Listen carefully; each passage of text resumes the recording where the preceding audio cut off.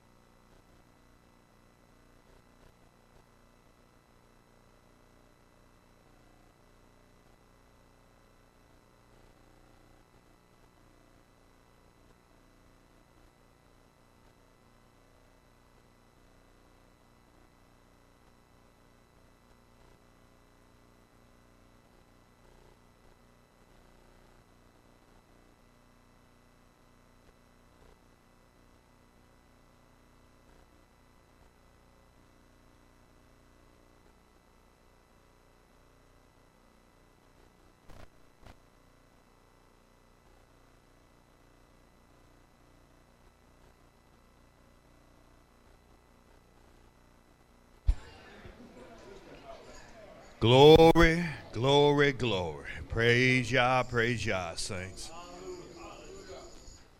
Praise Yah. We're going to hear and rehearse the law of love. Hallelujah.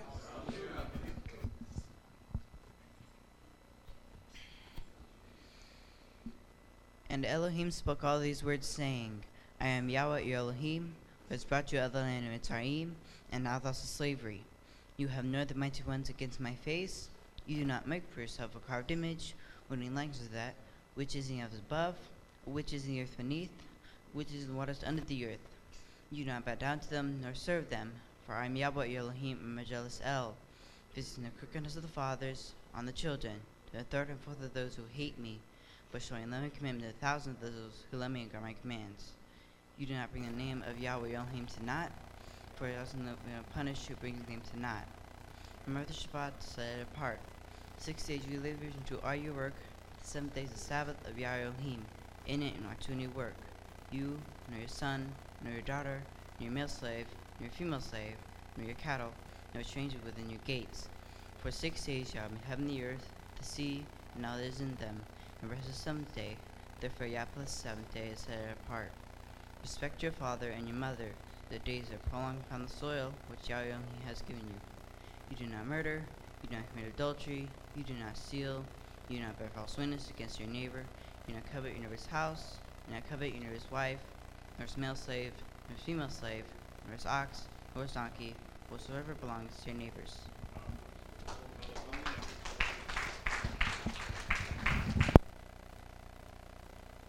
Praise Yah. Everybody hear me all right? All right. Praise Yah. Another Shabbat. Hallelujah. And quickly approaching a festival that they call Samhain. Everybody knows what I'm talking about. The Hallowed Ween of the people of this land. Hallelujah. So I implore everybody to be in prayer always, because they say somehow, some way, the veil is thinnest during this time of the year. So spiritual things can pass through a lot quicker. You know, the witches, the wizards, and the warlocks are going to be on their toes. They're going to be praying. They're going to be open portals and no telling what. We'll see next year. Well, praise Yah, saints of the Most High Yah. Thank Yah that we're in the land of the living. Hallelujah. Hallelujah. And that the law is written in our hearts and our minds. That's just a beautiful thing. Something to govern us. You know, no, we're not keeping the law to be saved, but it's helping us in our salvation. We do the things we do because of salvation. Hallelujah. We know it's none of our righteousness, none of our works that we can ascribe to. But in all things we give thanks to Yah. Hallelujah. Hallelujah. Our blessed Heavenly Father, in one name Yeshua, thank you for another holy rest day, Most High. Thank you for the time to come, hear your word, Most High, fellowship and sup with you. Thank you for all things, Most High. Ask your blessing upon the service today, in one name Yeshua. Hallelujah. Amen. You may be seated, saints of the Most High Yah. Yeah, I'm very grateful. Hallelujah. To be in this life, to pass from death to life. Hallelujah. I think we all should be, our hearts always should be indicted in this good matter. Hallelujah, saints of the Most High Yah. I thank Yah for His rest, that we actually have, you know, this privilege, this grace to enter into something, you know, each and every week. A recharging, a refilling, an invigorating. Hallelujah. I thank Yah for His word. I thank it is for His governance of His law. Wish a lot more people would understand this time, this frame that we're in, this covenant that we're in. A lot of bodies out there do not understand what we understand. They are not conscious of what we are conscious of. We should not take anything for granted, especially in this walk. Because we are appointed to a lot of things, and we read it. And we do read it. We are appointed. And that is good. It's a good thing to mature us, to get us home, because we're trying to get home. Each and every day, I know in myself how much stranger this world gets. And we can look out on the horizon and look how strange it is getting. I mean, very estranged. And it makes me long more and more and more for home. Hallelujah. Hallelujah. Where it says by faith, again, we understand that the worlds were framed by the word of Yah. And that is the beautiful thing, that the Most High Yah in this time and this hour is trying to get us in the right frame of mind. To get us into the construct of Abraham, Isaac, Jacob. You know, it's beautiful that we can look into these pages and step into Abraham's life, step into David's life, feel their sufferings, feel their pain, feel their misery, feel their joys. And you know, and they allow us to enter into this fellowship. They allow us to enter in through His Word. And even in this fellowship, we should not forsake in our time and the hour what our brothers and our sisters aforetime went through. You know, this is appointed upon the ends of the world. They're waiting for this thing to be complete. Waiting for this to come to its fullness with us. That's true. Because the word says, they without us. So there is a perfect that's still being brought to pass. There is a construct in this word. Words.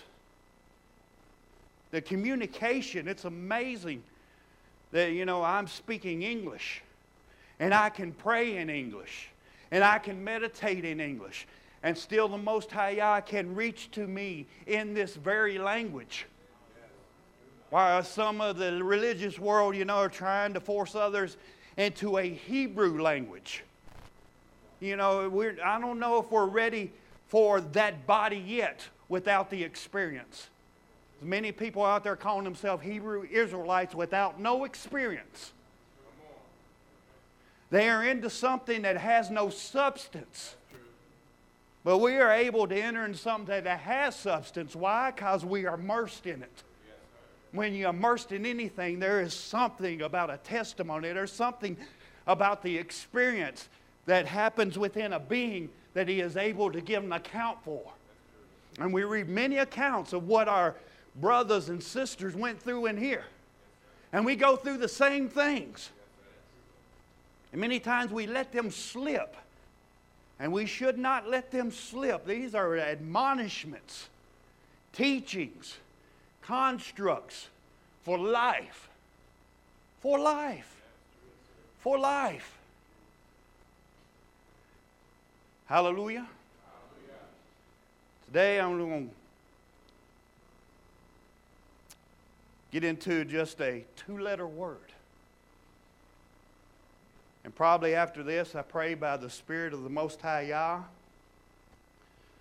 that this word, you know, will resonate something different in you when you read next time. 2-letter word that has so much significance, has so much weight, has so much understanding when it's used. You know, we live in a world that takes a lot of things for granted. Sometimes we don't take time to sit back and meditate on a lot of things. You know, we got a construct out here that everybody's fast this, fast that. You know, I got to have it here now, right, this and there. Everybody's run, run, run, run, run. Here with people, yeah, we should not be in that mindset, should not be in that construct, should not be part of that world which we was in. That slavery. Yeah, it's slavery. Of all things, the biggest slavery a lot of people overlook. And then the slave master, they really overlook him, the God of this world, Hasatan. We could talk about history and all the perils of history. And this set of people went through this, and this set of people went through that. Remember the Holocaust here, remember that. But who's remembering this time and this hour? Who is the orchestrator of all this murder, all this death, all this theft? All this bitterness and envy and jealousy. The greater war.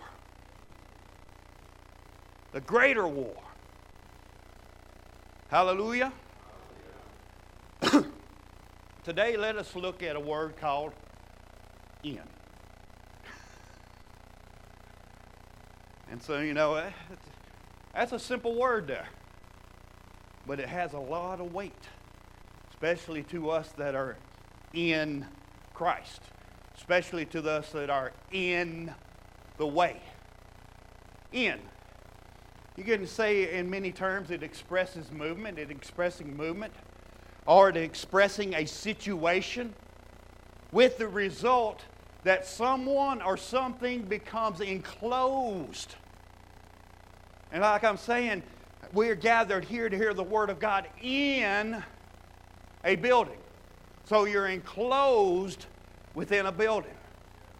So now on this side of the impalement, on this side of the crucifixion, the Word says that now you are in Christ. You're no longer in your former nature, or should not be in your former nature. But someone or something becomes enclosed or surrounded by something else. And like as I talked a while back on words, how the things we allow to enter into our ears and enter into our hearts. And it's a construct in the way these words are presented to us, like Pastor went over so eloquently and beautifully last week about the viper. What it was communicated from a viper. Words, words, words, words. And then according to what is in you determines how you will hear those words. Whatever you believe, whatever disgruntlements, whatever hatreds, whatever bitternesses. Just like as the natural body, you know, if the natural body is kept healthy, kept up, kept clean, when something foreign goes into it, it has the quick reaction to vomit it back out. Now, what should be the same thing in a spiritual body? When something we're trying to bring into the ears of Christ, bring it into the eyes of Christ, into that body that sometimes we forget that is in us. And we should be at a spiritual healthiness, a spiritual fortitude as the people of Yah when we hear something outside of the constructs of that law, constructs of that book, constructs of the doctrine which we have learned. There should be some kind of an exhale, a vomit. Should be. But we see some who may have, you know, deep in the recesses of their being, disgruntlements, distaste, mistrust. And they don't know that's in there until certain words are said. And these things are awakened in them. All of a sudden they find a familiar spirit within them. All of a sudden, they didn't know it was there before. All of a sudden they got something that's harassing, driving, and tormenting. Because of just that one little phrase, that one little backbite, that one little slander. Come into the ear, next thing you know, a world is formed. Well, without taking the battle to the gate, taking hold, you know, like the word instructs us. Take hold, grab at every instance, everything that's entering into your mind. Take the battle to the gate. Eye gate, ear gate, mind gate, everything. And we live in a world and a time and an hour, and it's getting increasing that people do not want to labor in any form. And this construct is blanketing the world. And this construct is sometimes some in us. As we're coming upon a season, a dead season of holidays, where people are going to be thinking that a dead Roman Catholic bishop is getting his fat ass down a chimney.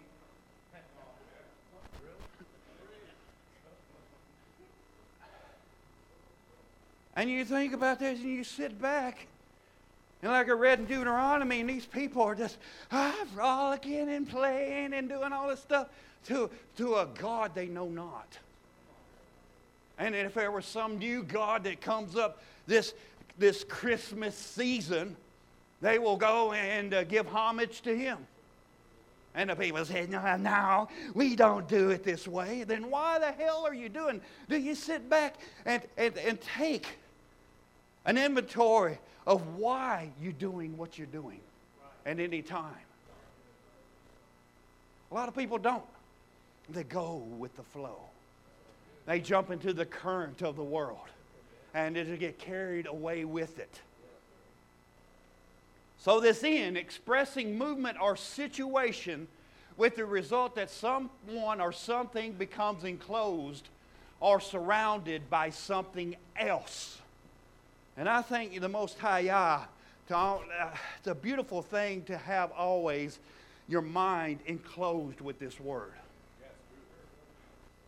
Because I know even throughout the day, if I just meditate on this word, there is a peace that still comes with it. I can be at work and there'll be all kinds of crap, all kinds of drama here and there. But because my mind is on this, my mind is on this, my mind is on Yah, I'm kept. I'm safe. I'm at that pavilion. I can still perform all my day's labors by His strength and by His mercy and by His might. So at the end of the day, that labor of the day, before I lay my head down, I have something to thank my Yah for. Yes. So I continually keep this cycle going in the construct of my mind till it becomes that second nature. So many of us have come out of the world and still dealing with these natures that must be broken, that must be severed, these bands and whatever, chains and fetters that we don't think that is around our ankles and around our neck and around our eyes and around our ears. Got a construct here. Then you have people before you. Like the word says, knowing the terror of Yah, here we are trying to persuade you. Trying to persuade you. Trying to persuade our brothers and our sisters. And those that are in Christ, we're trying to persuade and edify. Get up here and I can animate and do all kinds of stuff. But there is some kind of communication that should be coming from the Spirit of Yah to you to help you know. A lot of stuff didn't come to our conscience unless it was preached or unless it was taught. And then once we received this word and we received it with joy, received it with gladness, then our eyes were open to that very realm. We could see a little bit more. We could hear a little bit more. Because we received Christ. We received the Word. We were still walking in His world, walking in His kingdom, walking in His dominion, because He is a king. And what king there be throughout all history that didn't have precepts, laws, and statutes to govern his land? And for the people to live safely within that governance, they had to abide. Had to abide naturally. Same spiritually. When you understand the fabric of this world, there's so much going on this time and this hour. It's amazing that we're not aware of. But I think the Most High out through His Word that He's getting us aware. By words? Yes. Trying to get it in our minds and get it in our hearts. Trying to get us enclosed so we can start looking upon the horizon and really see what's going on.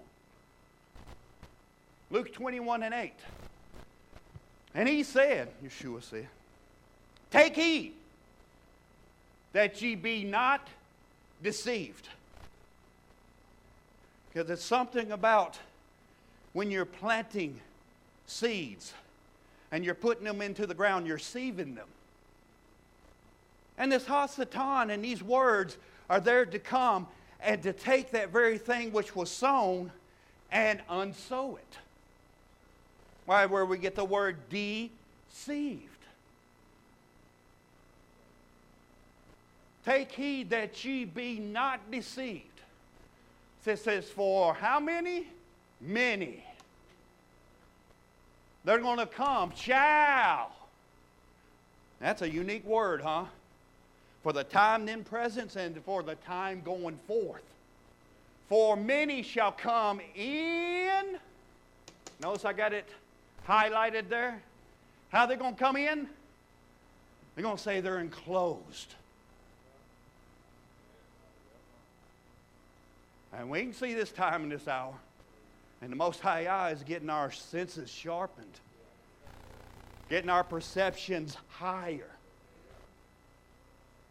He is. Clearing up our eyes. Because I know many, and as I go on in these years, I still feel and understand scales falling from my eyes. When the Most High Yah loves me enough and allows me that grace and that mercy to step into another understanding. Yes. Hallelujah.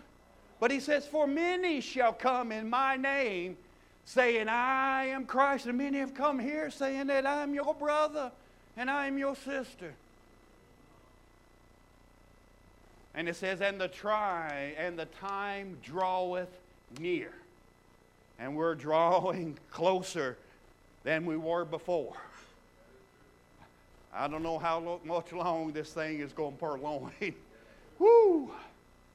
I don't know what the zenith of this wickedness, this world is going to allow. See, I've been watching this one guy. He puts on, weeks at a time, all the weather anomalies going on in the world.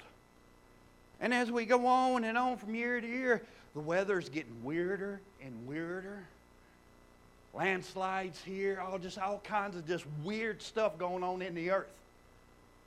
And we know that the whole creation is groaning and travailing. And that's how it's showing. It's groaning and travailing. And it's puking out. Why? Because it's waiting for us to manifest. It is. Because we experience what this bondage that we're in. We know what bondage we have been in.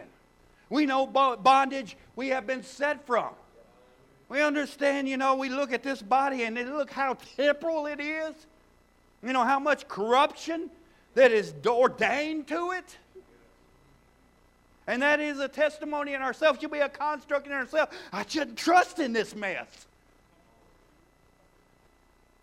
Because the time draweth near.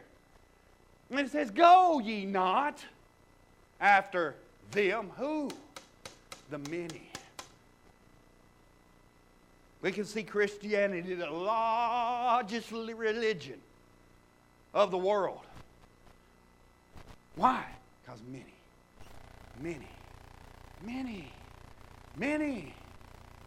But they do banner themselves, huh? But you ask them what their faith is, and they say, I'm the faith of a Baptist.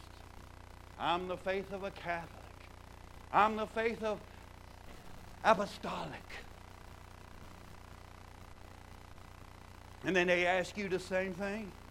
And then we come back, well, the faith that we live now in the flesh, we live by the faith of the Son of Yah, who loved us and gave himself for us. We live, and our faith is determined upon Abraham, Isaac, and Jacob, the ones who immersed themselves from the beginning for our sakes, that we ourselves could come in and enjoy the same immersion. But a lot of us don't like this immersion.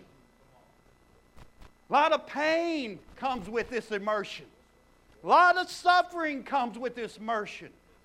A lot of joy. A lot of peace. Also, we got to understand it comes with this immersion. There is a payoff. But if it wasn't for the sufferings, the trials, and the tribulations, if that wasn't there, how much more, how much would our joy be full if that was not there? How much, could our testimony be solidified if we didn't go through these things that are there honing us and molding us and perfecting us? It is. And in all these situations, it's communicating to us beyond words. And we got a construct there letting us know through every situation how we should behave.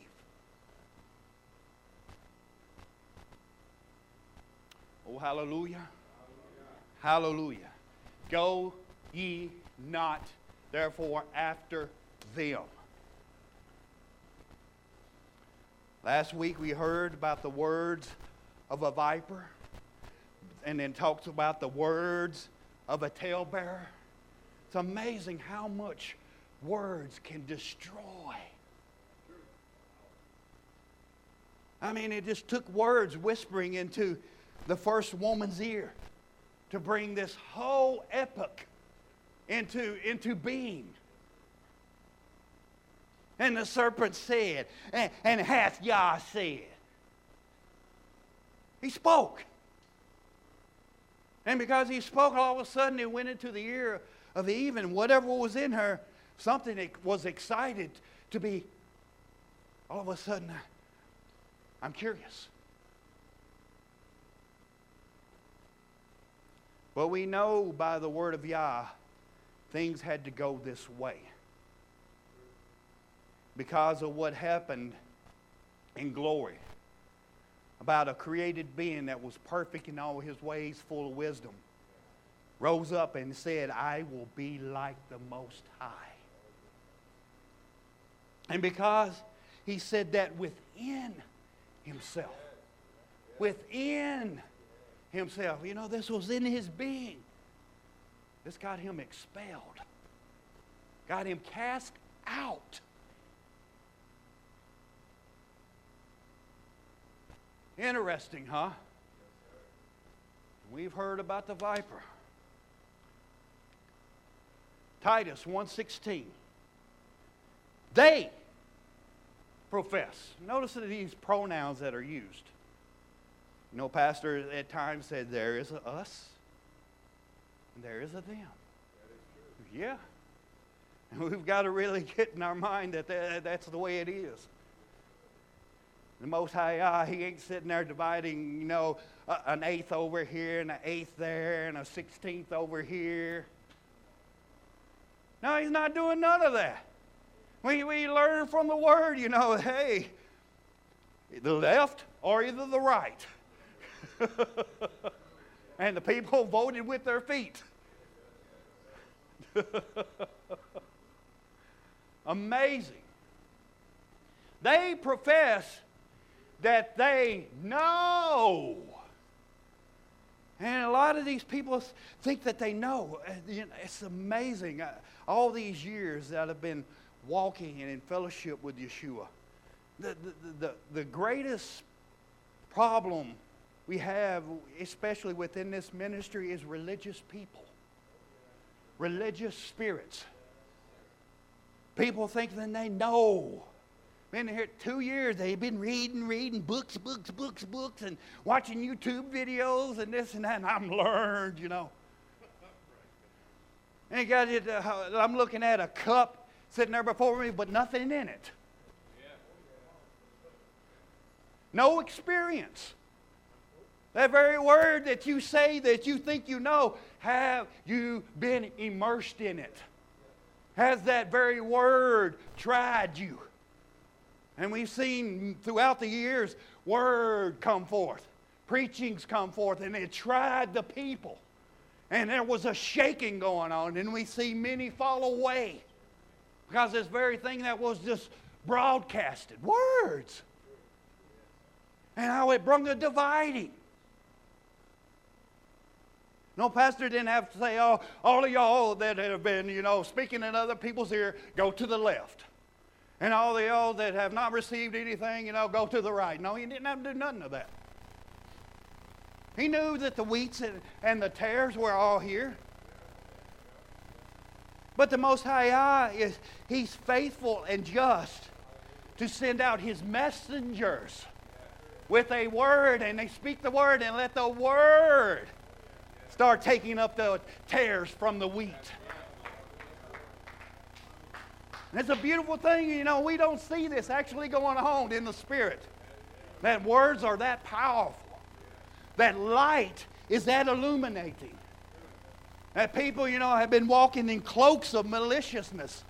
And all of a sudden a messenger is before them, and come out of his mouth the thing that is exploiting and bringing out in the open the very deeds that they're doing in their body. And then they don't understand that thing which is rising up in them. That thing which is causing all this anger and all this bitterness is sin in them. And it is sin that's crying out. And it is darkness that is crying out. And then they fall away. And then they walk no longer with Him. But they profess that they know Yah, but what? In. There's that little old small 2-letter word again. And what?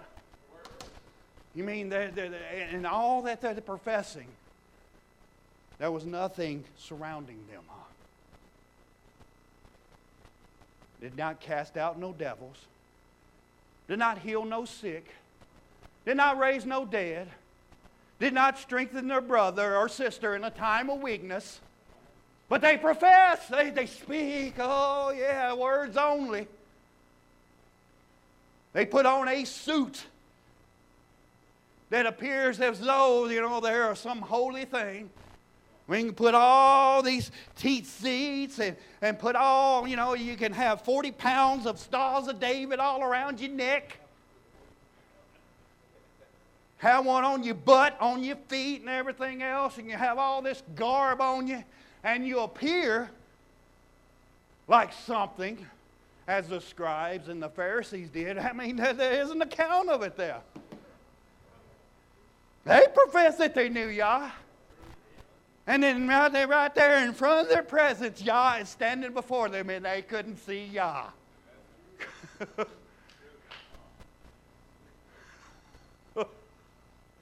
Amazing, huh? But it says, but in works. Well, we fast twice a week, and we do this, and we do that. And I'm not like that old nasty stinking thing over there that's, bawling and squalling on his face. I don't have to do all that.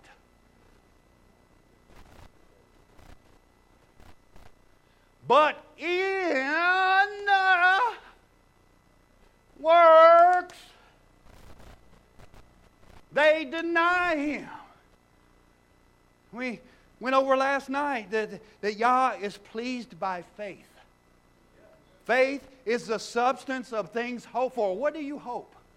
What is your hope in this time and in this hour? What's your hope going forth in the days ahead? But in works, they deny Him. So can faith be faith if it hath not a body? Can this body be a body if it don't have a skeletal structure within? Can it stand on its own without that skeletal structure? So what profit the outward thing? What's more of profit? That which was in or that which is perishing without? But in works they deny Him. And how they deny? They're being abominable. And what? Disobedient. Wonder what they're being disobedient to. Huh? Works.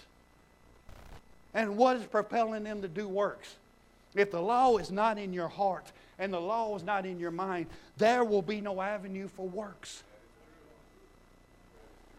Because they are written in our hearts and our minds, it gives us the power to perform those things. Because the law in the heart and the mind would not be there unless the Holy Spirit had taken up residence in this building. This building. But they're disobedient. Disobedient. And I guess, the apostles and the disciples being full of the law, they went and do exploits, huh? Well, the law is the Holy Spirit. Okay, and Paul, being full of the law, did great mighty signs and wonders.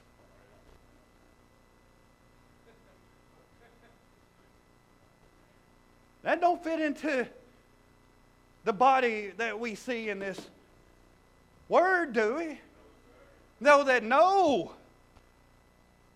their shepherd, they hear his words, and they go toward that. And it makes me wonder, a lot of us, when we hear things outside, these murmurings and these complainings, how all of a sudden we're running after that.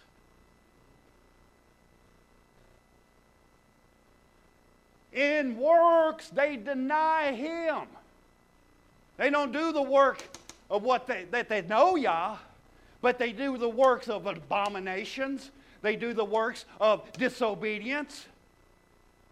But then they say they know Yah, but on every work, good work, they are reprobate. They're without judgment. They're without direction, without in anything. No discipline. Jude 1:4 says for there are present certain men what crept where? In unawares. These things were written for our admonition, for our learning. And I think Yah in our time and in this grace that we're allowed to enter in, especially in this body, I thank Yah that continually He's helping us to be not unaware. It was just that word last week, a shot over the bow, about vipers. And remember last time it was preached, shot over the bow. I mean, it was broadcasted wide. And these ones who have crept in unaware became aware that we were aware of them. And because that word made it aware unto us, they had to leave. Because they could be clearly seen now. Ain't that something? If you just receive the word of Yah, if you would receive instruction, the law is a lamp unto my feet and a light unto my path. We want to ascribe the law into 10 little precepts when it's a lot bigger than that. When Yeshua said it's built on two things, love Yahweh thy Elohim with all thy heart, soul, mind, and strength. And the second is like unto the first, love thy neighbor and thyself. And all this is fulfilled, all. Well, why y'all have to do every Sabbath, get Israel up here and repeat this law over and over and over? You could tell that someone that is actually uttering that there's no substance in them. Whereas our brother David, many times you could hear him say, I delight in thy law after what? The inward. I delight in. Can't delight out. And many people want to say they're delighting out.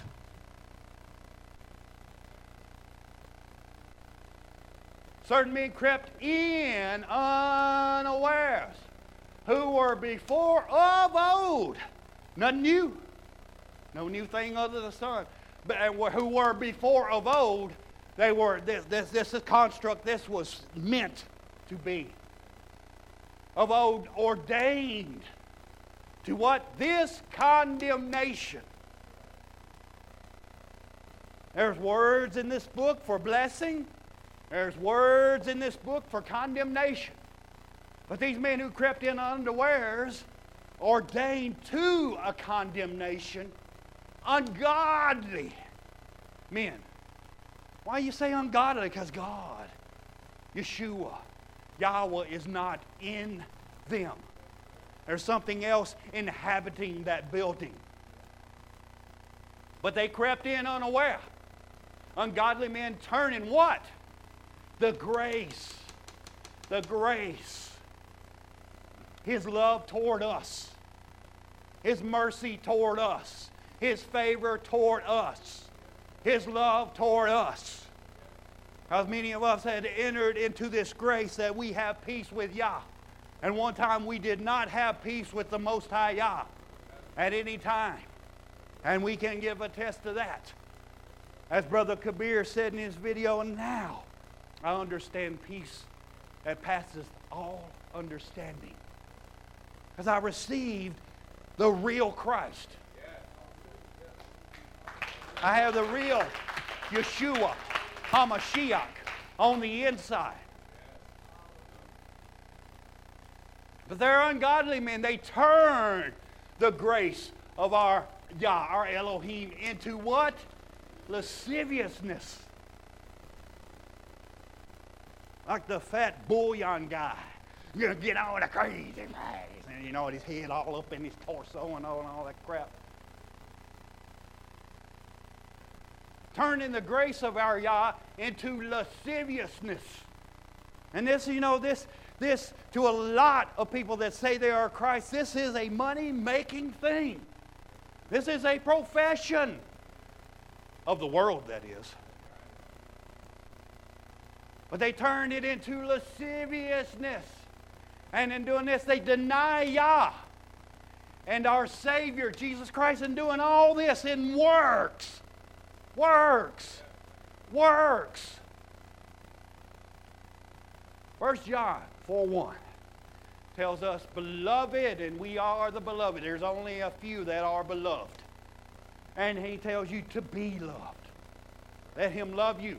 Believe not what? Every spirit.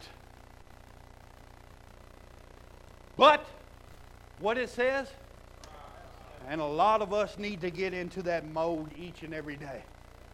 I've heard brothers come to me and I try and they keep doing this and I keep doing that and nothing happens. I say, keep going. Keep pushing, keep pushing, keep pushing, keep pushing. You're sitting there like a limp, wet noodle. No muscle tone, no nothing in the spirit. And you're looking here at a 100-pound weight. And somehow, some way in the construct of your mind, you think Yeshua's going to come over there and lift that for you. It ain't happening. He gives you the keys. He gives you the strength. He gives you the know-how, how to grab that bar, how to pull it up, how to press it over your head.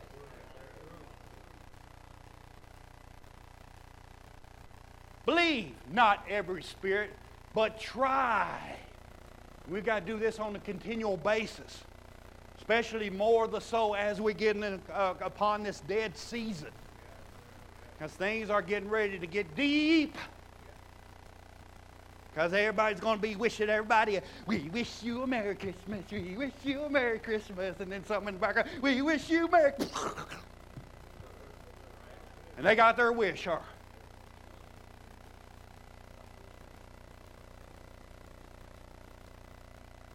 The most heavy spike of the suicidal rate happens in that time of the year. But it's merry and it's happy. So we got to do something for this flesh to make it merry. Got to do something for the flesh to make it happy.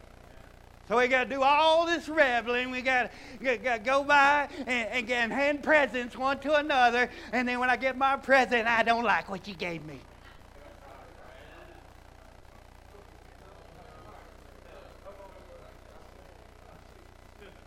And the families are coming together, and I don't like my brother, and I don't like my sister. Well, Merry Christmas.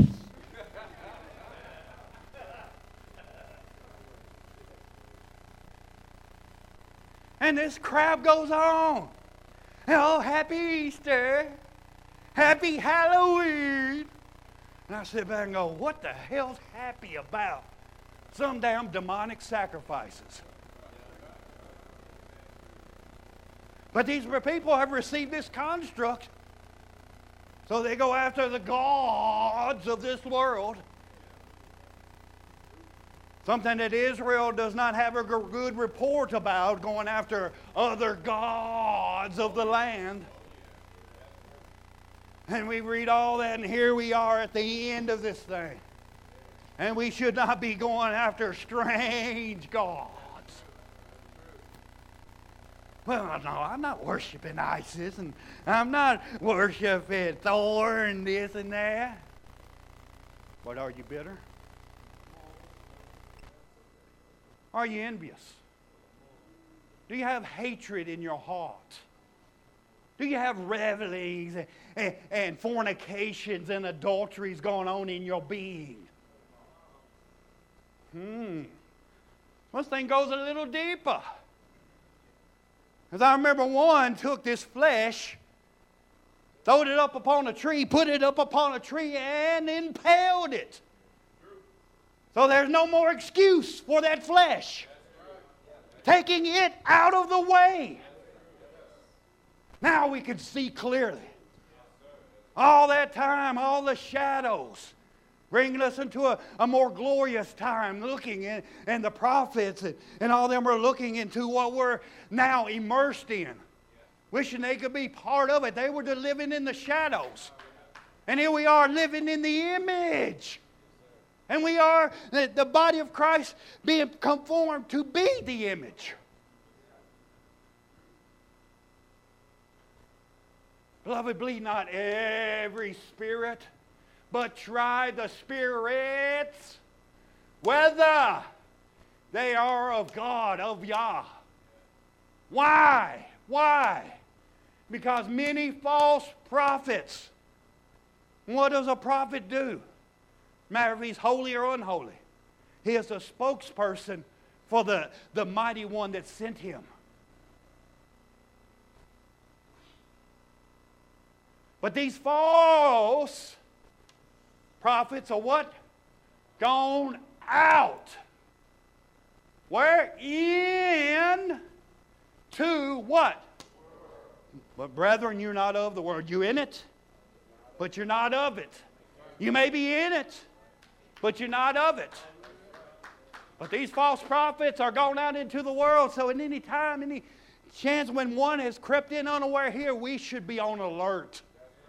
And I think the Most High Yah, He keeps us on alert. So the Word of Yah can be preached. So the Word of Yah can be propelled and broadcasted. So the light can be put on that ungodly being, upon that wicked. Hallelujah. And hereby know we and know ye the Spirit of God, Spirit of Yah. Every spirit that confesseth, and a lot of people in there, they confess Jesus Christ, but that's not the confession we're talking about. Many people out there are confessing, but their confession is not full. They have no works, as we talked about before. Every spirit that confesseth, we got spirits that confess Jesus Christ, came what? In the flesh, is of Yah. And then, in many aspects, that's our first confession. But after we're baptized in water, and we're baptized in the Spirit, therefore, even after that conversion, we know Him no longer after the flesh. And He wants us to know Him no longer after the flesh. That thing was put upon a tree, killed, taken out of the way. So we are without excuse. But every spirit that confesseth that Jesus Christ is come in the flesh is of Yah. Forget not, though. We can't deny that Christ has come in the flesh when we reject our brothers and sisters. Come on. Our true brothers and sisters. The ones that are set before you to minister the word of Yah. We are your fellow laborers. We are your fellow servants. Like John fell down at his feet and the servant said, get up, get up, get up. You know, I'm just like you. But we forget this. We can't deny that Christ has come in the flesh when we reject our brothers and sisters and say Christ is not in them.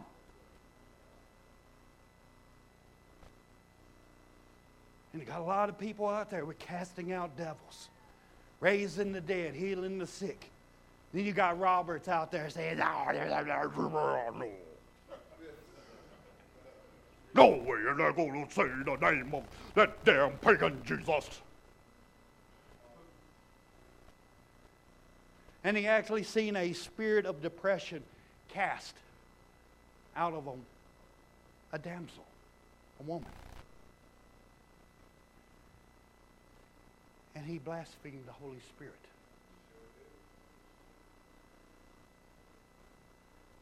See? And every spirit that confesseth not that Jesus Christ has come in the flesh is not of Yah, not of God. And this is that spirit of Antichrist, whereof you have heard. Heard? One thing we do we hear? Words. Words. Words awaken us. Words made us conscious. You have heard that it, what? Should come. And it says, and even now, already, where is it in? The world. And that's pivotal. It is in the world. So their whole encompassing thing is what is wrapped around them. You see what I'm saying? Being in. When you're in the world, what can you speak of? The world. Because that's all that's before your eyes. That is all that's in your ears. It's surrounding you. So all you can give testimony to is what you're initiated in or dwelling in. But if you're in the body of Christ, your speech should be different. Come on. Come on, because these people we see many times they are where? In the world. That is huge. Huge. But the word says, ye are of Yah, ye are of God, little children. And we are children. And have overcome what? Them spirits. Why? How can we overcome? Because greater is he that is where? In. And we've really got to get to that to a deeper understanding. Knowing that the greater one in us is greater than anything out in this world. Because a lot of people that fell away under the words of talebearing and backbiting didn't understand that the greater one. There was no greater one in them at that time. They denied the Holy One of Israel that bought them. Greater is he that is where? In you. Who? The little children. Ye that are of Yah. Like Christ said, I in him, he in me. Being joint heirs with Yeshua of the same inheritance, we can say the same thing. We are in him, and he is in us. That should be our testimony. That should be the thing that we're surrounding ourselves with. Because the beautiful thing in this ministry, we have brothers and sisters that we can surround ourselves with. And I love it. Who wants to get away from that kind of life, that kind of love, that kind of security?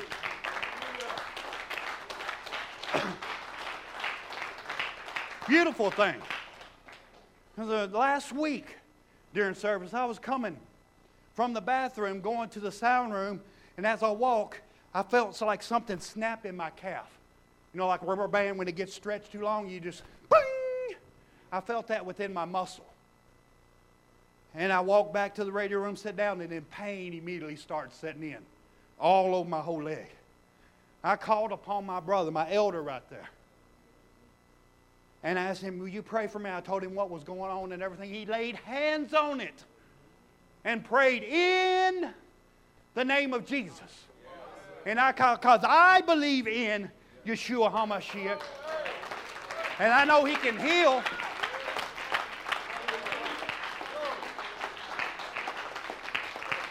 We touched and agreed together.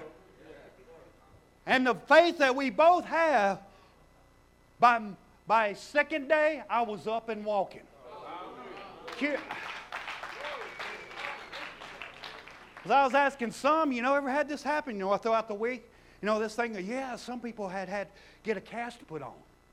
That is a torn ligament or tendon. And I thank y'all that I have a brother, a faithful brother that loves me, and I love him. And I can call upon him, and he can pray for me, and I can receive that healing.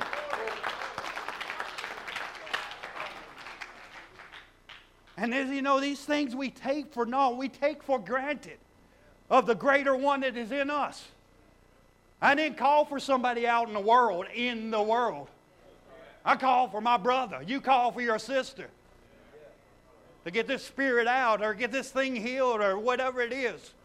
And many of us, because we touched and agreed and because we believe in the one and only true Elohim. And we have faith that matches one another. This thing that was hoped for in both of us has come to pass. It's the evidence of things not seen.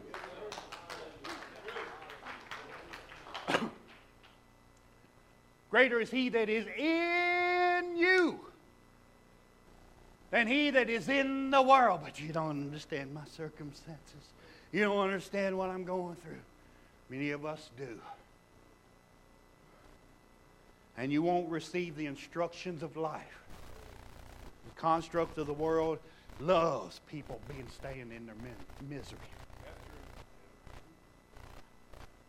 There was a cashier talking about her dregs of fibromyalgia. And I told her, yeah, I understand what you're going through, And the more and more you keep talking about it and how it's bringing you under, the more that disease is going to have in your life. Because, most of what you're probably going through is psychosomatic. You've received something in your head. You received some kind of rejection. You received some kind of bitterness or something somewhere, some way. And now it's manifesting in your body in this form. No matter, what type of bitterness, what type of rejection it was. Because they received the words of these spirits. And then these spirits come and take abode in the houses. And there's billions and billions of houses out there for these spirits to dwell in. But greater is He that is in you. He, one. He's not many, He's one. When we were out in the world, we were a host of many.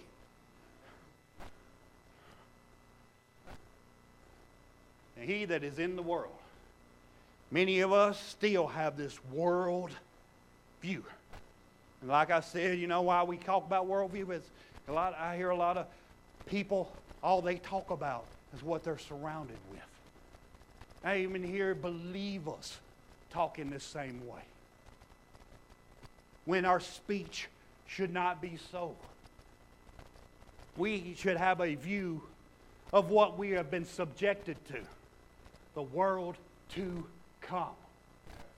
See, we don't understand that this time, this little time that we're spending, on this ball of dirt, as believers, as children of Yah, is molding us and preparing us for the world that is to come. Because we got to understand, we were not made for this world. We, as the Word says and gives testimony, we are strangers and pilgrims, and we're just passing through. Passing through. So we should not have this world's view, but we should have the view of the world to come. And if we have a desire, and if we have a hope in us, and if faith is the substance of things hoped for, it will be the evidence of the things not seen. Yet we have not seen Him. Yet we believe, but even in that believing, we are partakers of the blessing each and every day. Again, like dear Brother Kabir said, you know, I'm a partaker of peace. I understand peace in my life now. I thought I knew peace when I was in Christianity. But that peace was way over there on the outside.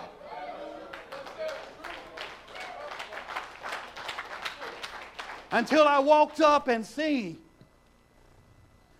the real Yeshua and received the real Yeshua. And now I'm surrounded with His Word. I'm surrounded with His life. And now I can speak of that very same thing. Hallelujah. Hallelujah. Because you know in the Word they said they were not witnesses. They could not be witnesses until they were filled with the Spirit.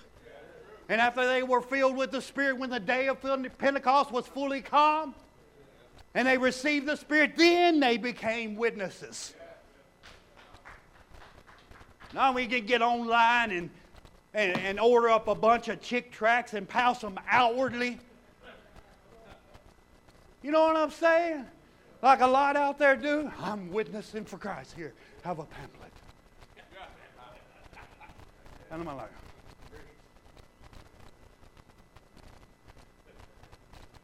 okay. All right. 1 John 2:15 says, love. Because it's a beautiful thing that the love which we now have in Yeshua is different from the love that we had in the past. I'm learning more and more that the love that is in me is nothing that I concocted. But it's something from His being. Something from His witness. Something from His sacrifice. That He desired the same love that was in Him that propelled Him to do all the works that He did. He desired each and every one of us to be a partaker of that same love. So He took flesh out of the way and got all these religions out there that still have Him up on the tree and they don't go no farther. They still say in the land of the dead, land of the flesh. And that's all they can speak. That's all they can profess. That's all they can talk of. Love not the world, neither the things that are where? In the world. I don't know what things are in the world. Bitterness, hatred, strife, variance, emulations. You know, we think things of a physical nature. I hate this monitor. Because it's sitting here in this world. I hate that camera stand because it's here in this world.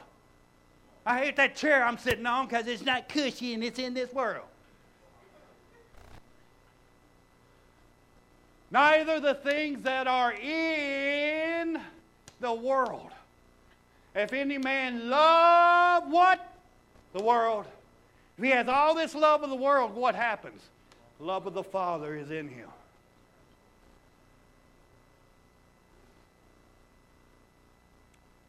So if I sit here and look at this glass of water and talk to you about this glass of water and tell you, oh, how refreshing it is, you know, when you're thirsty, I can take a drink and my thirst is quenched and everything, but I ain't taking a drink yet. But I can tell you about taking a drink, huh? But I have not experienced the drink yet. But now if I actually do some works that I'm professing, yeah.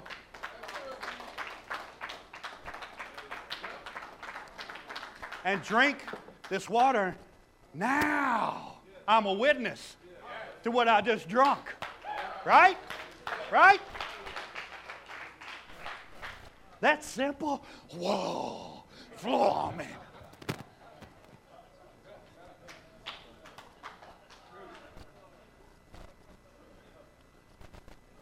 It says, for all that is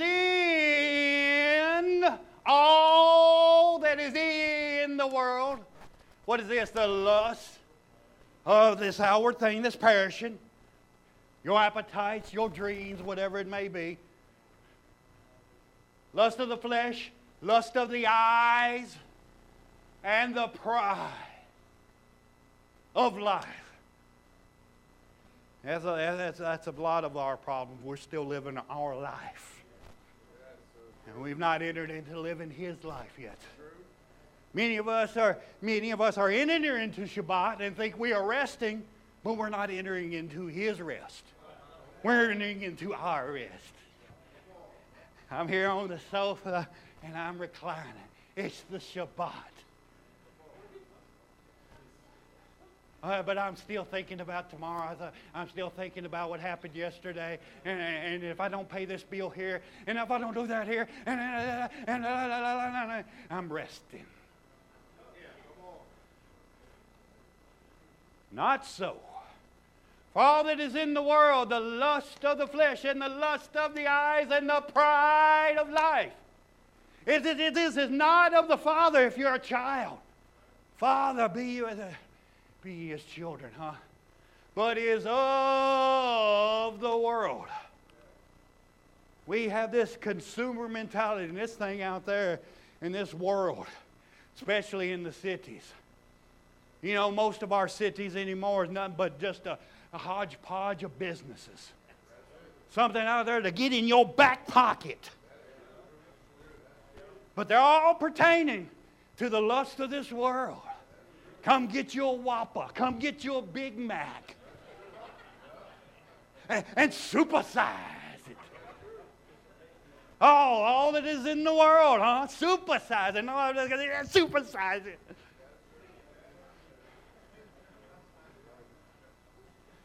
Y'all know what I'm talking about. This consumer mentality. And at this time, in this hour, I've not seen it at its zenith like it is now.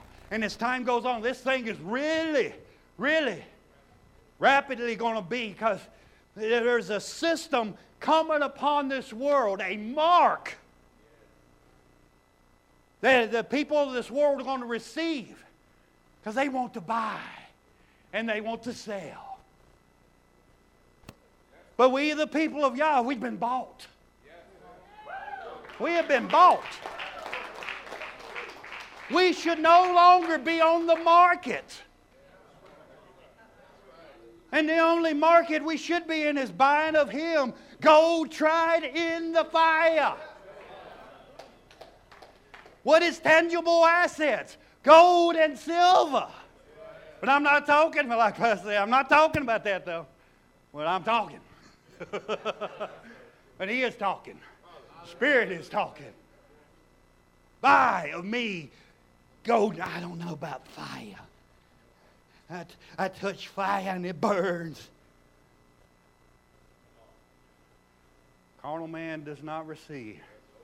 Natural man does not receive the things of Yah. And I can attest and I can say hallelujah that I thank Yah for all the fiery trials. I do. I do. If anything's going to be made more pure, more strong, more solid, it's got to go through the fire. But I see a lot of people don't want to go through the fire. But I'm a Hebrew Israelite. See my tassels and my light. You know. Got all this outward adorning.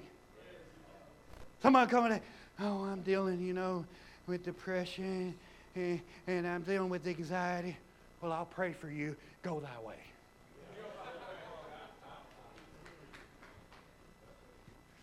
Yeah, I'll pray for you later on. It's like all these ministries of this world. Just send us your seed faith money. Then we will pray for you. You don't think the religions of this world have bought on to this consumer mentality? Up in Elohim by the multitude of merchandise, this thing that slew the Lucifer, The very enchanting of being covered with every precious stone. And seeing the light of Yah emanate from your being. And you look down upon your own brightness and get corrupted. And I see many people in this walk because they think they know something. And they trusted in their knowledge and their much reading of books and much YouTubes day and night. They delighted in their brightness. And then we see them cast out. And they don't understand what's going on. They say they're a witness. They know Yah. When this thing comes to pass, they don't understand the construct of the word that this is meant to be so, to cast you out, to be ordained to this condemnation. But many of us are not ordained to condemnation. There is therefore now no condemnation to them that are in Christ Jesus, who walk after the Spirit. Hallelujah. So this consumer mentality, boy, it's taking over the world. It's amazing. Online thing is the biggest thing going on now. Get online with a little effort, click, click, click, click, click. Oh, woo. You know, all the bright things, all the shiny things. I need this, I need that. Click, click, click, click.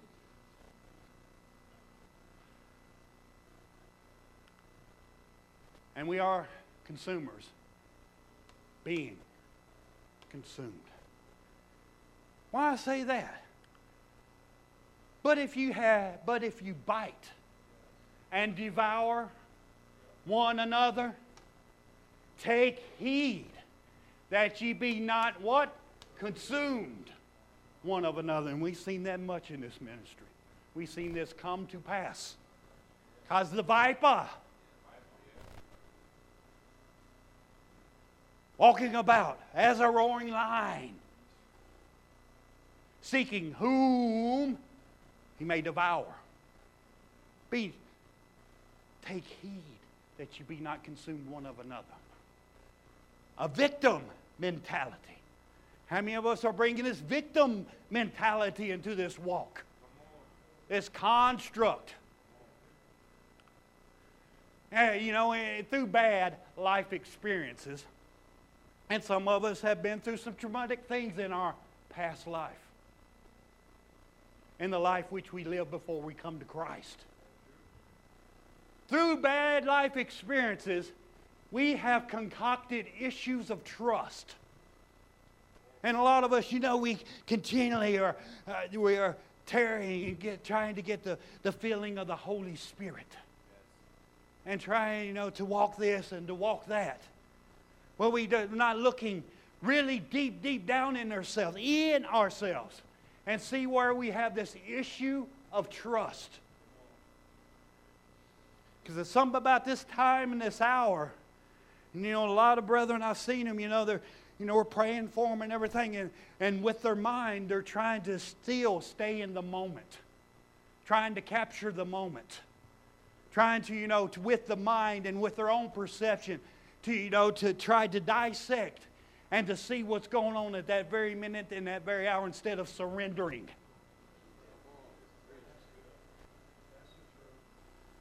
And it's because of issues of trust, because somewhere, somehow, in a bad life experience with a father, mother, brother, or sister, all of a sudden this superfluity of naughtiness is showing up itself and being a block for Yah working in you. This is a hindrance to letting Yah work in us. And I see this a lot. We should let Yah, and should be letting Yah guide us through experiences. He said, I have walked this walk. I have been in this flesh that you have been in. I've been tried on all points in every matter. You know, because I loved you enough to subject myself to this, to immerse myself to this. Now I give you power. I give you escape wherever you fall into temptations and trials. But if we have issues of trust, how can He lead and guide us? How? And in many ways we give place to a whorish mind. And that's not taking every thought into captivity. Some of us, have sometimes 8 lanes, 10 lanes of thought going on at the same time. And we don't know how these things throw us on our back and go into us and have intercourse with us. That's what a whore does. You don't know who her lovers are. She's laid down at every beckoning.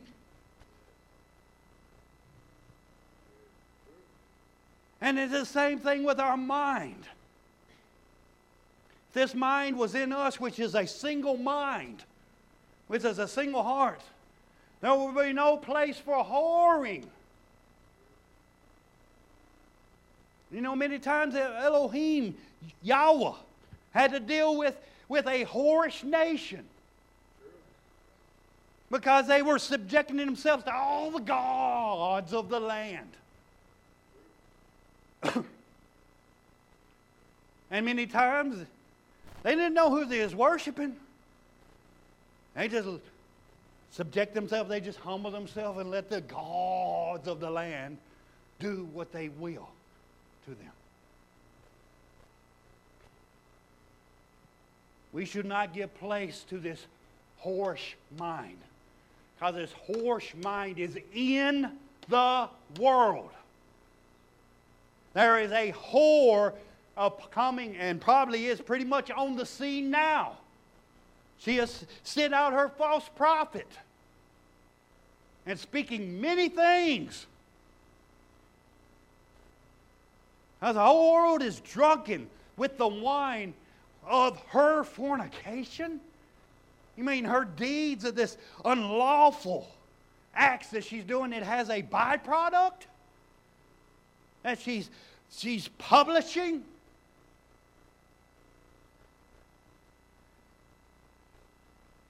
Whew.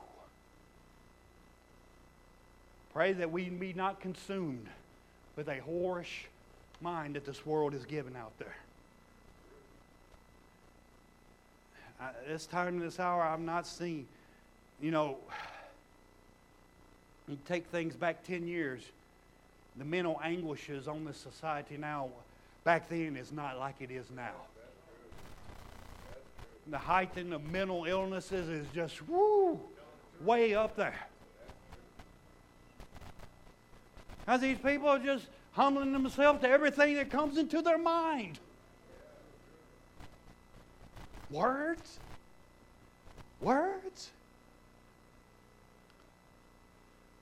1 Peter 4:1, for as much then as Christ hath suffered, for who? And how did He do that? In the flesh. He says, arm yourselves likewise with the same mind. What mind? That Christ has suffered for us in the flesh. That we should prepare ourselves for the same thing. For he that hath what? Suffered where? In, not out of the flesh. A lot of people think they suffer out of the flesh. A lot of people out there in the world are suffering out of the flesh. But if we have suffered in the flesh, we have ceased from sin. And that's why we need to look at suffering not from a world viewpoint, but we need to look at it from a Christ viewpoint. Because He loved us. Love propelled Him to suffer. Love propels us to suffer one for another. Love propels me to get up here and animate and act a fool and try to bring our consciousness into being, into understanding of this word of Yah. So we can let this word work in us. Let this word be like a sharp, two-edged sword, cutting asunder soul, spirit, so that we can cease from sin. Like Paul at one time said, I don't know what's going on, I know what to do. I know what to do good, but I don't find myself doing it. And then when it's present for me to do good, I find myself not doing it. And then all of a sudden I say, whoa. Whoa. Whoa. Who shall deliver me from the body of this death? Then he says, he shook himself. And he come to full realization, full consciousness. I thank my Yah through Christ Jesus, that with my mind now, that thing that's within, I can serve the law of Yah. But now I've come to an understanding, and I can walk in a realm of peace. Now my flesh is going to serve the law of sin. So many of us, and a lot of us are getting deliverance for the wrong thing. I looked at a woman the other day. I looked at her butt. Oh, I got to get deliverance.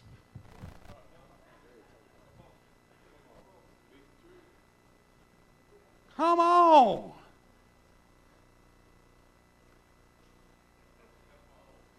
I mean, is it harassing, driving, or tormenting you? But because you had this one little altercation, I've got to get deliverance.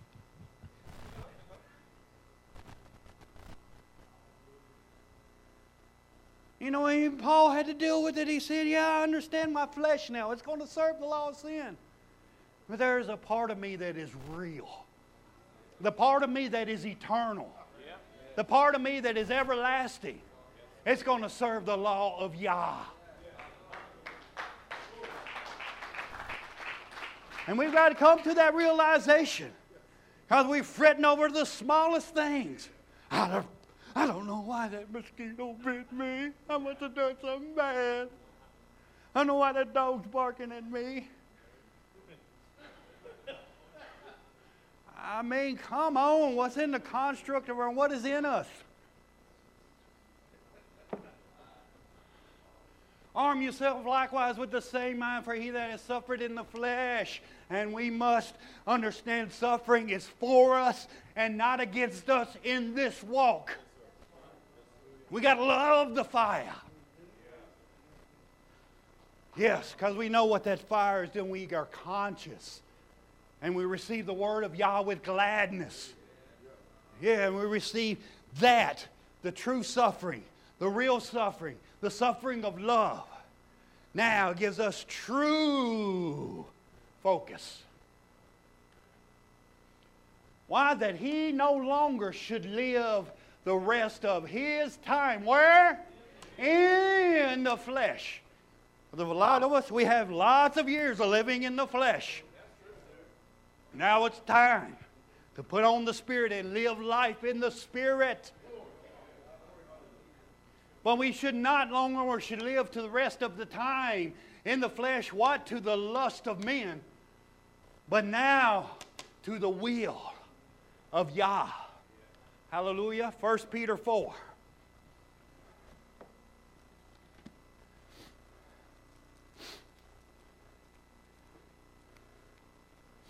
First Peter 4.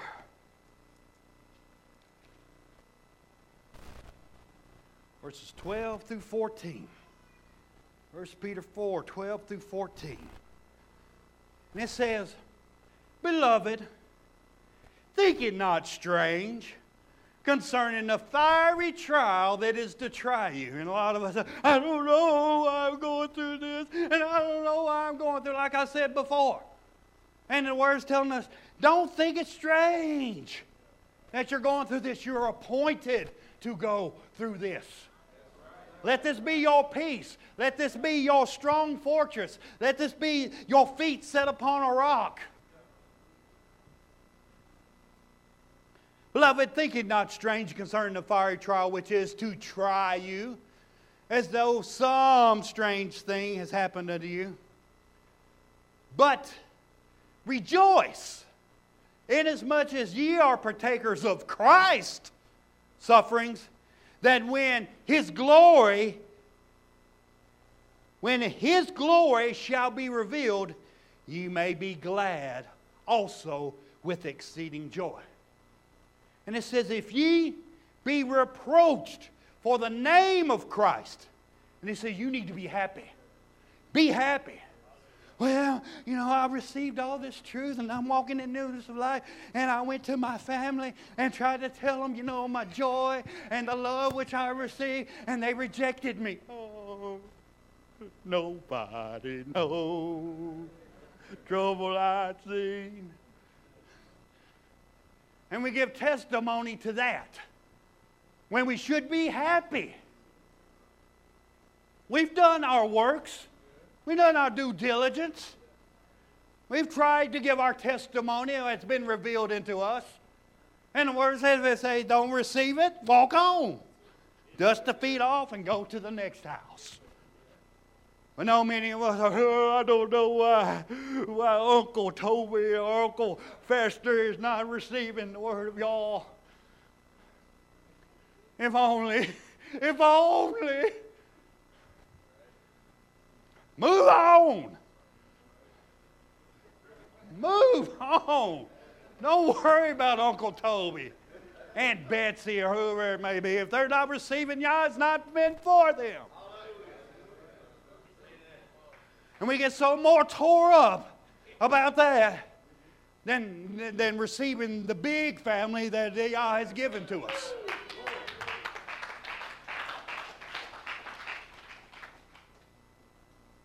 And we don't want the 100-fold. We want Aunt Bessie and Uncle Fester. We want him to be received into the kingdom. This has, the preacher of the world peddled. Since, they done gave him $500, he can preach so-and-so into the kingdom, Or you can go to Catholic church, and you want to go out here and lay with some nasty-ass woman. And just give an indulgence, and it'll be all right. Just give it to the priest. We'll absolve you. Oh, nasty. Nasty. If ye be reproached for the name of Christ, happy are ye. For the Spirit of glory and of Yah resteth upon you now. On your part, He is evil spoken of. But on their part, it says He is spoken. Let me correct that. On their part, He is evil spoken of. But on your part, He is glorified.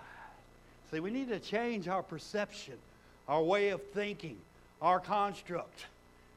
And we too much of perceiving things from the flesh and not receiving things from the spirit man, but it's within.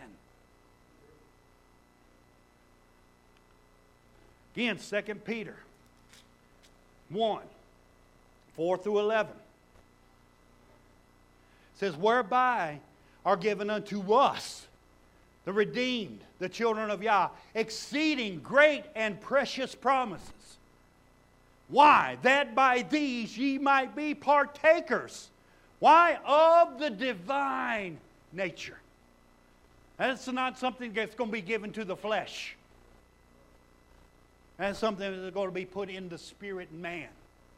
And whatever is put in the spirit man, whatever is put in, this thing will animate. This thing will show the works thereof of what's on the inside. That's what they miss about the law being on the inside. About His Word governing. I thank Yah for His governing Word. Hallelujah. Whereby are given unto us exceeding great and precious promises, that by these ye might be partakers of the divine nature. How? Having escaped the corruption that is in the world, that is through lust. And it says, and beside this, you give all diligence, giving all diligence, and to your faith. Now, if you want to strive, if you want to put your energies into something, your volitions into something, put it into this. Let this thing surround you. Let this thing be what you're encompassed in in. Giving all diligence, add to your faith virtue. And then when you got this virtue, now add to your virtue knowledge. And then when you've got this, then add to knowledge temperance. Because a lot of people, they get a lot of knowledge, but they're puffed up. One thing about the beautiful Spirit of Yah, He will reveal things unto you, but at the same time, He'll keep you humble in that knowledge, and that is truth. That is life. To knowledge, temperance. And then when you've got this, and to temperance, patience. And then when you got this, you add to patience, godliness. And then when you have reached this realm of godliness and you have attained it, and to godliness, brotherly kindness. And to the end of this, and to brotherly kindness, charity. And it says, for if these things, what we just read before, be where? In. Two-letter word, in you. And then they abound. You're so compassed about them. Because they're in you. They make you that ye shall neither be barren nor unfruitful in the knowledge of our Master and Savior Jesus Christ. But he that lacketh these things is blind. If you lack all of these, you're blind and cannot see afar off, and have forgotten that he was purged from his old sins. And it says, wherefore the rather, brethren, give diligence to make your calling and election sure. Solidify it. For if you do these things, what we read before, ye shall never fall. And for so an entrance shall be ministered unto you in doing all this abundantly into the everlasting kingdom of our Master and Savior, Jesus Christ. Enough said on that. That is a lot even to meditate on that there. Adding. We find so many times we're adding to our bitterness hatred. And we're adding to hatred disgust. And the spirits of the world would love you to do so. Be a building for them, huh? Be consumed by the consumer. What is in you? What is in you? What is in you? Many times I see myself come short. See myself fall.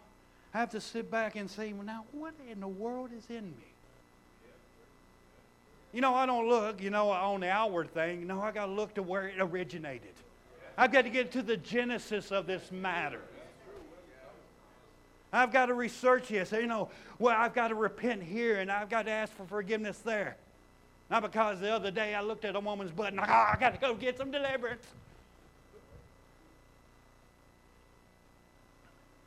And a lot of people are going this way and think they're getting deliverance and they're still struggling with the same thing. And another thing, you love your sin too much to walk away from it. That's a big thing with Campanelli. So many sessions of trying to cast out that homosexual spirit out of him. But he loved his sin too much. He was incapacitated. That was his world. And he wondered why he could not be partaker of the world which we were walking in. And we were many times trying to give testimony of this world to him, but he couldn't receive it because of the present world that he was walking in at that time. What is in you? What is in you? It says, for we must all appear before the judgment seat of Christ, that everyone may receive the things done where? In his body. Woo. According to that he hath done Whether it be what? Good or bad. Done where? Because it's got to start in before it manifests out. The thoughts and the intents of the heart's going to be judged. That's what's in the body. That's where the judgment is. We think we somehow, some way can judge somebody by their external manifestations. Well, if a preacher is up here and he's looking like a minister up here and he's looking angry and he's rebuking and reproofing like fire, and we look at his external manifestations and we say he's angry and he has no love and blah, blah, blah, and blah, blah, blah. And we do that. Especially if there's sin in us. And we want to protect that sin. If we want to shield that darkness, all of a sudden the light's shining bright and we're running and scurrying like Adam during the cool of the day when y'all desired to walk with him. Who told thee that thou was naked? Who told? Did we read in anything at any time anybody told him he was naked? How did he come to that understanding in his mind then?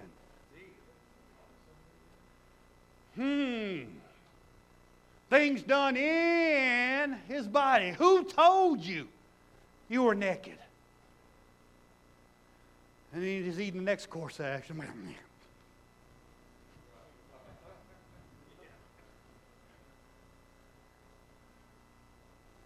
Where did he learn that from? Did y'all teach him that?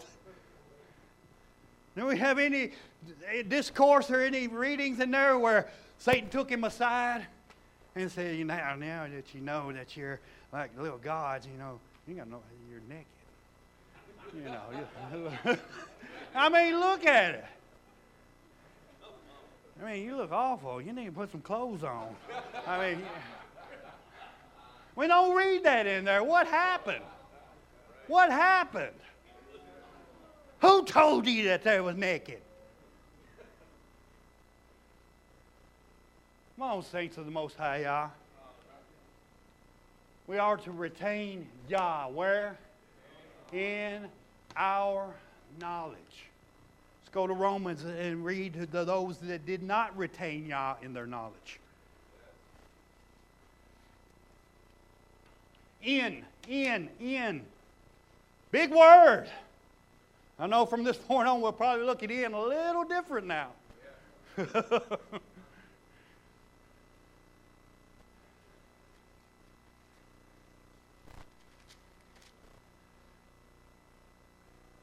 Verse 28 says, and even as they, there's that word they, even as they did not like to retain God in their knowledge. What happened? Yah gave them over to a reprobate mind to do those things which are not convenient. And because they did not like to retain Yah in their knowledge, and they were given over to a reprobate mind and did things which are not convenient, they were filled. Filled just as this cup is filled with water. Just as they didn't want to be filled and retaining Yah in their knowledge.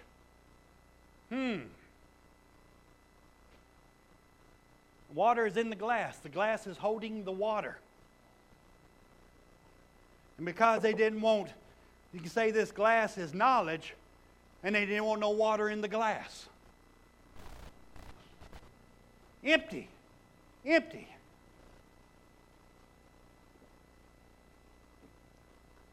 Now, since the glass is empty, and it's staying empty, it means it's an open vessel to put something else in it now, huh? And they got this knowledge, and then they retain Yah in the knowledge to have this glass full to where it would not receive any more. What happened? Yah gave them over to a reprobate what? Mind. In the mind. To do those things which are convenient. These things happen from the mind, the genesis of the mind. They were filled with this, being filled with all unrighteousness. Being filled with all fornication.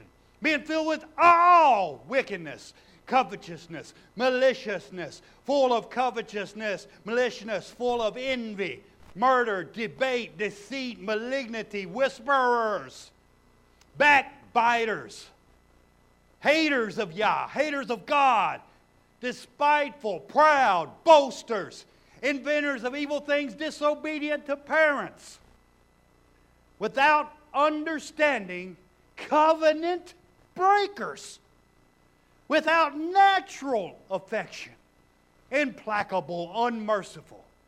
And these people who, knowing the judgment of Yah, that they which commit such things are worthy of death.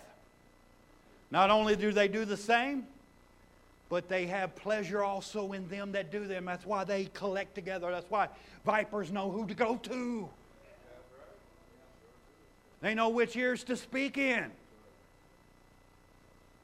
And if you're presenting yourself as an empty glass for them, in the Spirit, what are they going to do with that empty glass?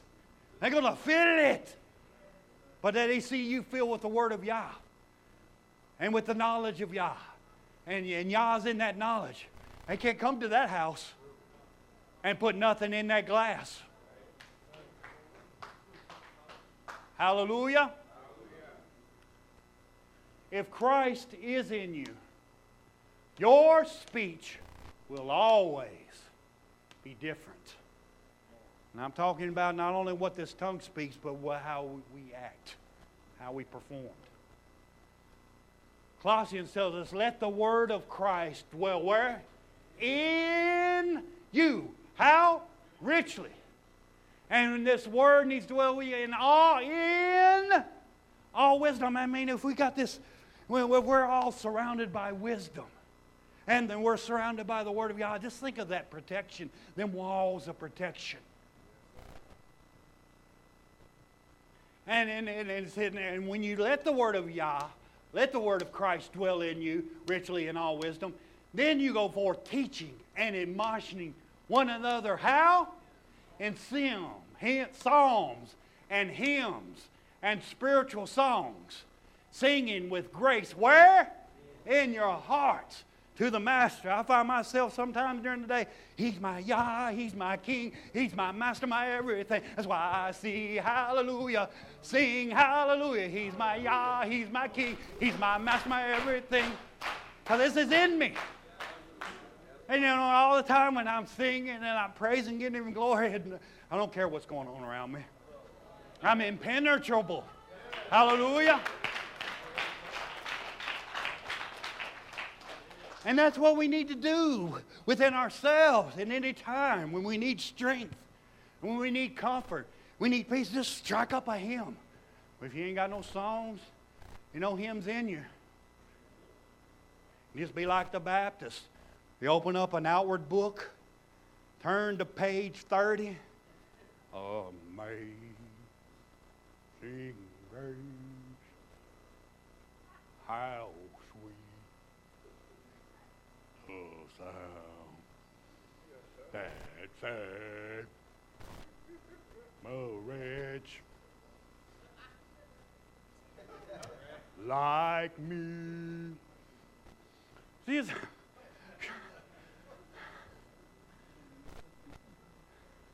two different manifestations, huh? An outward song that has no substance, and an inward song that is continually adding substance. Hallelujah. Because I can sing with melodies and songs in my heart. Because, I'm walking in truth. And because I'm walking in truth, I know that now my Master, my Savior, has no greater joy than to hear that His children walk in truth. And because we're walking in truth and He's in joy, then the joy of the Master, the Savior, is our strength. So we come to these realms of weakness and we think weakness is some overcoming thing, when it is strength. When you let Yah surround you like a good father, like He would for His children. Many of us have got children in here. And if we see any hostile threat, any bad happenings, we will surround that child, won't we? Most High Yah, He loves us. He surrounded us with the blood. Oh, hallelujah.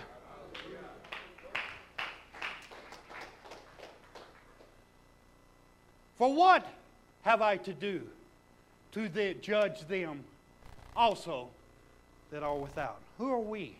And we find ourselves so perplexed. Why are the wicked doing that? And why are they doing that? You know, even David had a psalm, he said, I see the wicked prospering. They're getting more wicked. Look like they're gaining more and more and more. And we find ourselves, in our jobs and in our circumstances, and we go out shopping or whatever we may do, and we see the people of the world doing what they're supposed to do. Don't worry about it. Who are we to judge them? Who are we to judge them? Like Paul said well, what have I? Paul said, what I have to do to judge them also that are what? Without. What do I need to judge them without? Do we not judge them that are what? Within, and we should. But we find ourselves so wanting to judge them without so much that it brings us down and brings us into chains and brings us into fetters.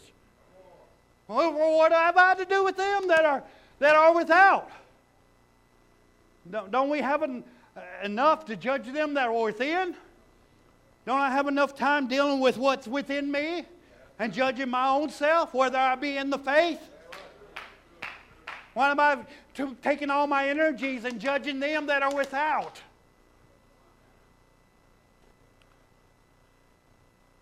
It says, but them that are without, Yah judge. Oh, I can sit down. I can rest now.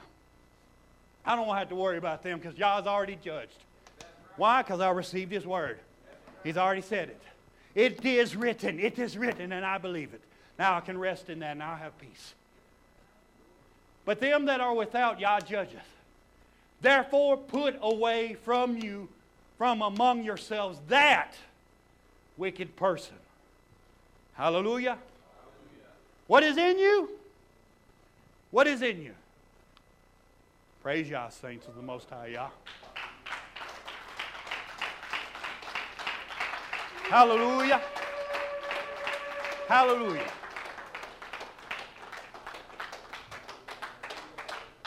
I thank Yah for the privilege again to be just used as a vessel, and we should always be thankful as each and every one of us ministers one to another to use one to another.